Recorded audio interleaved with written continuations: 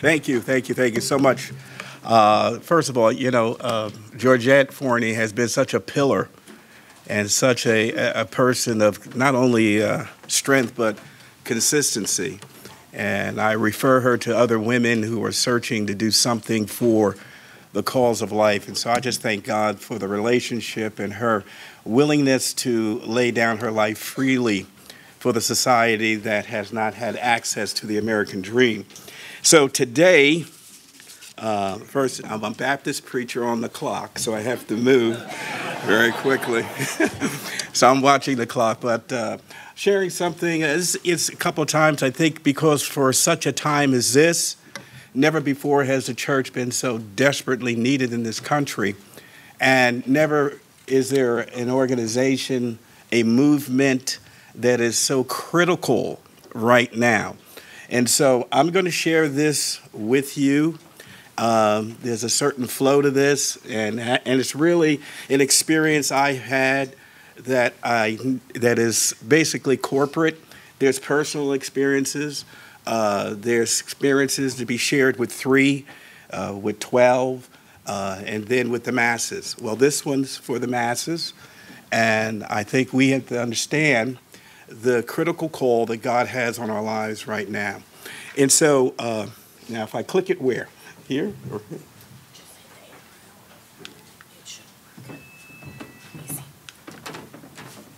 Okay.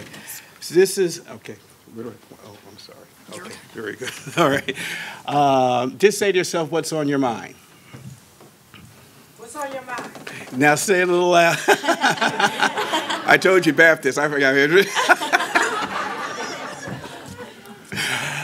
Say to your neighbor, what's on your mind? What's on your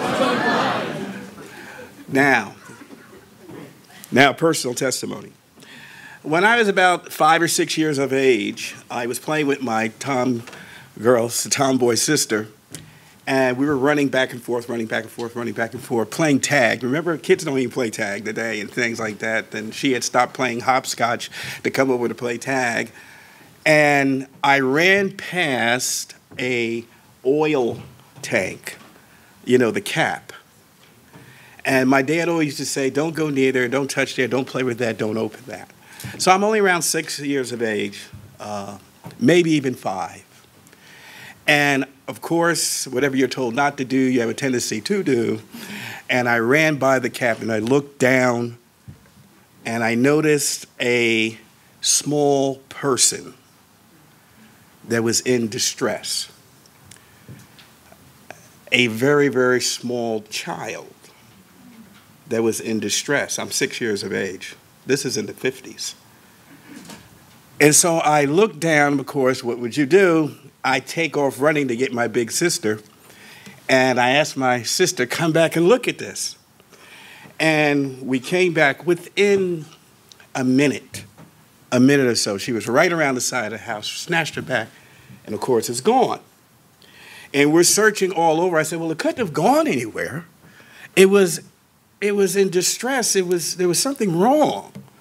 And we looked all around. They said, well, she said, it's probably a squirrel. It was probably a baby chick that fell. Oh, I said, I've seen a baby chick. I've seen all those things. I said, this was a person. Okay, so we forget about it. I run to tell my mom and dad when they get home. They're looking at me strangely. And it's a part of my life at that time that just passes. And so years pass, decades pass. I don't even think about this. And so it's around 1998, 99, somewhere around in there. I'm involved now in the pro-life movement. And I'm in St. Louis at the largest cathedral in St. Louis, a great bishop there. And we're sitting there. I'm sitting alongside my wife, and she says they're passing down these little models. And I said, models of what? She said, you'll see. Now, she doesn't even know this. I've never even told it to her. But when the model passed down, I looked, it was those small children's models of a child in utero, a child in the womb in its first few weeks of life. And I looked down, and I just lost it. Because as immediately as I looked down, God took me back to that time when I was 5 or 6 years old. And he said to me, whispered to me, he said, "What was this by?" I said, "It was by the oil tank." He said, "You are anointed to stop this." And that's what the oil meant. That's what you saw. And your life is anointed to stop this. And so I'm beside myself. No one knows why I'm emotional. It was a fun day.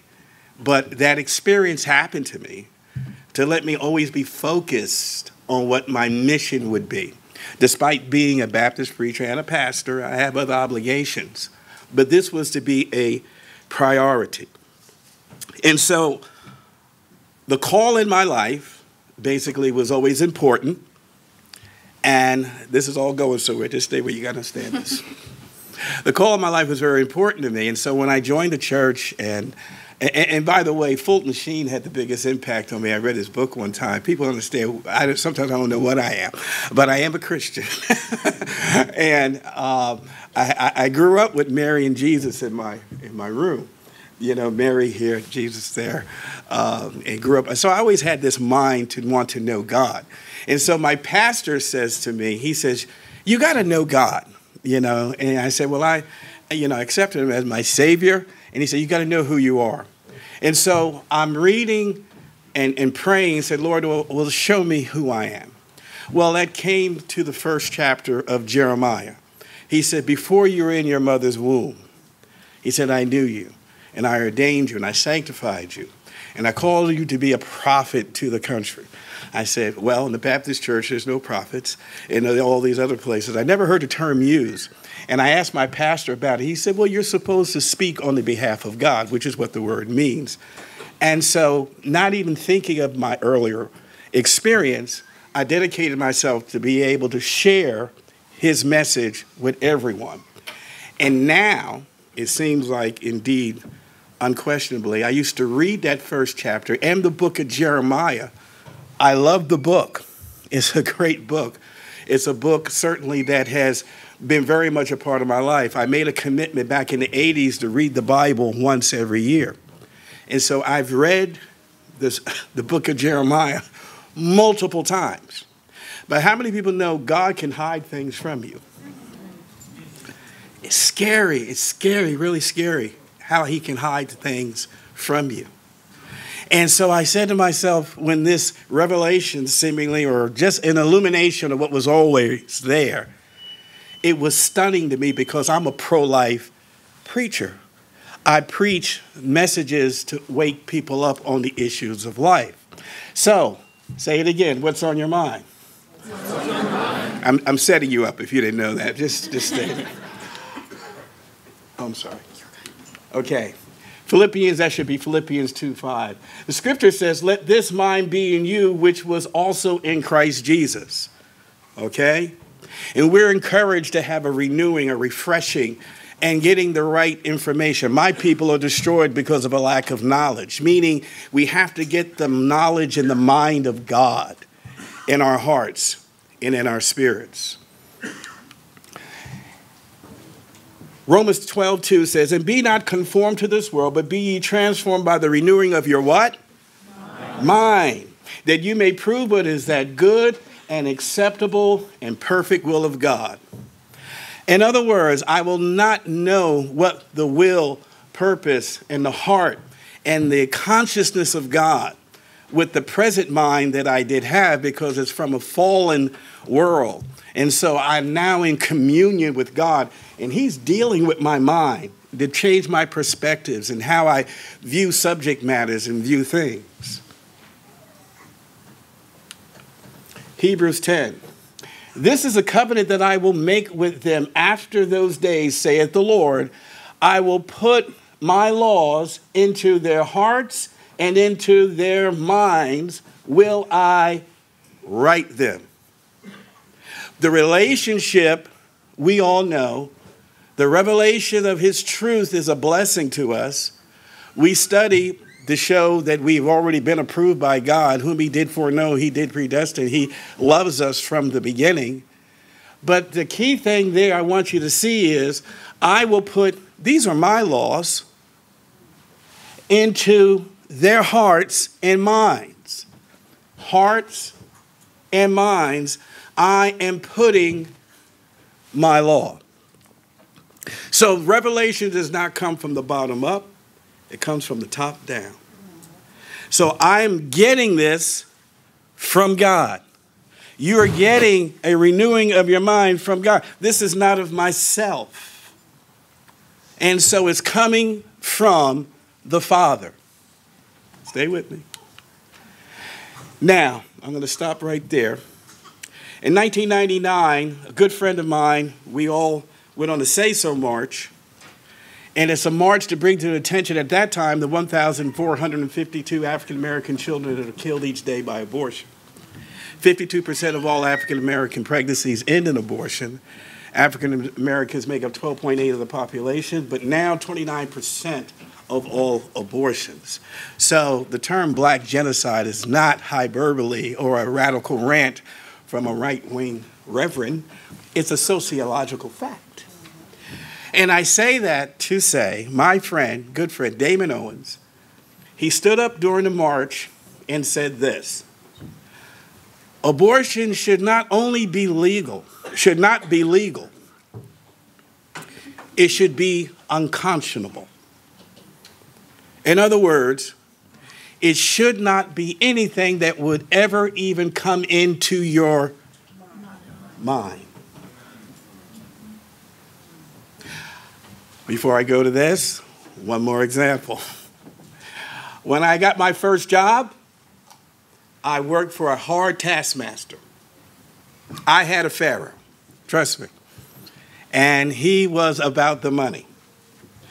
And you had to cross your I's and cross your T's and dot your I's. Now that used to be a term we used to use, but totally when you're writing invoices before computers, when you're writing invoices, your handwriting has to be near perfect and for the drivers and everyone else to read. He came in one morning and he used to call me Cleo. He said, Cleo, I want to see you tomorrow at 7 o'clock in the morning. So I looked at him, I said, yes, sir, I'll see you at 7 o'clock. Around lunchtime, he came down the stairs and said, Cleo, I want to see you at 7 o'clock tomorrow. And I looked at him and said, no problem, I got it, 7 o'clock tomorrow. He says it a third time before I'm going out the door. Cleo, I want to see you at 7 o'clock tomorrow morning. I said, no problem. He said it 3 times. 3. And so I'm there at 6:30 to make sure I'm there at 7 for that meeting. He said it 3 times. 3, as you theologians know, is the number of affirmation. Father, Son, and Holy Spirit, the way, the truth, and the life. The first, the last, and the all. You know, all those 3s are spoken to us to affirm a truth. And so he said it to me 3 times so there'd be no question. I didn't leave there saying, I wonder if he wants me to come tomorrow morning. I understood clearly because it was said to me 3 times by one person in one setting. First time, Jeremiah 7:31-32. For the children of Judah have done evil in my sight, saith the Lord. They have set their abominations in the house, which is called by my name, to pollute it. First of all, these were God's people. And they have built the high places of Tophet, which is the valley of the son of Hinnom, to burn their sons and their daughters in the fire, which I commanded them not, neither came into my heart. I never said do that, and it's never even come into my heart. Now you have to understand what God is saying here. The conclusion of this, you'll see clearly, you have a mandate to share, and you must be very clear when you share it. Because he's saying here to think that a parent's would ever kill their child never even came in to my mind or to my heart. God says, you know, the omniscient God who knows everything, who knows every equation, every fact, every historical point. There's nothing you can ever tell him, but he has this unique characteristic. He is God, and he can do anything.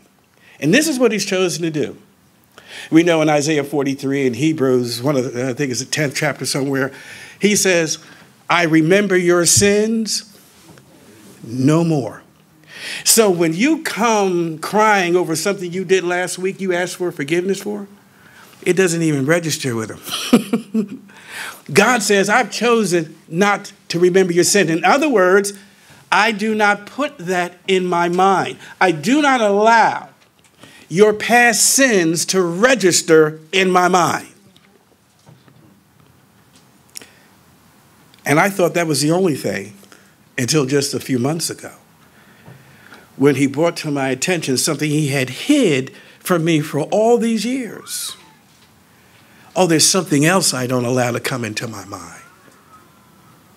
The fact that parents or parent would choose to slaughter, kill their child. I don't even allow that to come in my mind. That is so abominable to me. It's such an abomination. I don't allow the thought. Jeremiah 19:4 and 5. Second time, same prophet, same setting. Because they were forsaken me, they have estranged this place, and they have burned incense. And each time he's talking to God's people, by the way. Incense into other gods, whom neither they have, their fathers have known, nor the kings of Judah. They have filled this place with the blood of innocents. He says it again. They have built also the high places of Baal, to burn their sons with fire for burnt offerings unto Baal, which I commanded not, nor spake it, neither came in to my mind. Adultery, we can talk about. Fornication, we can talk about. Homosexuality, lesbianism, we can talk about that. God says, I can talk, that's in my head. But that, the fact that a parent would kill their children does not even come into my mind. Second time, now third. But they set their abominations in their house and called it by my name to defile it. And they built the high places of Baal, and they were in the valley of the son of Hinnom, to cause their sons and their daughters to pass through the fire unto Molech, which I commanded them not. I never said do anything like that. Neither came into my mind that they should do this abomination to cause Judah to sin. He said that never. What are you doing? This is not even in my conscience, God says. This is so appalling, so abominable to me. And to think there are denominations and clergy who endorse this and say it's sacred? Are you mad? How disturbing that must be to God to see someone who represents him tell him he would condone something of this sort. God says, this, I don't even let it come in my thinking. And we practice this at the rate of almost 60 million now at this point. I got to speed this up. The biblical word for heart is the inner aspect of a man, and all these three parts all together, and with the primary, basically the mental process, the emotions, the will. Why did God say mind and heart? He knows they're interchangeable. He knows how we think. We knows we're sometimes intellectual. We very likely, sometimes women do it better. They are able to answer emotionally and intellectually and be reasonable other than men do, basically. But he's saying this, there's not a part of my waking conscience. There's not one part of me in my thinking, in my emotions, that would ever consider parents killing those who are made in my own image. Doesn't register. You ever try to put information to a computer when it's kicked it out? You can't put it in because it's no longer in the hard drive. God said that thought, the thought that parents would kill a child is not in the hard drive. It will not respond. Don't even, there's no discussion on this. It is an abomination to me. And when my people are condoning it, oh my Lord. Anyone you know who would even be on the fence, you need to tell them, that's not in God's mind. Why is it in yours? If God does not allow it in your mind, why do you have it in yours? Why should you support political candidates who do, I don't want to be political, but I have to support political candidates who do thus condoning? You can't condone a platform that God says is something is so abominable to him, he doesn't even let it come in his brain, his thinking, his consciousness. The great, omnipotent, all-powerful God says that is so despicable. Don't touch me with that. That's not even in my mind. Has no business in a part of society. What will you say to God about your allegiance with what he would not allow himself to even think about? How can you be aligned to something that God doesn't even allow to be any way a part of him? And then call ourselves the church. That's an oxymoron, as the antithesis of who God is. And so when you're talking with people and sharing, you can start off and say, what's on your mind? What's in your mind? Because this is something God does not permit in his. God bless you.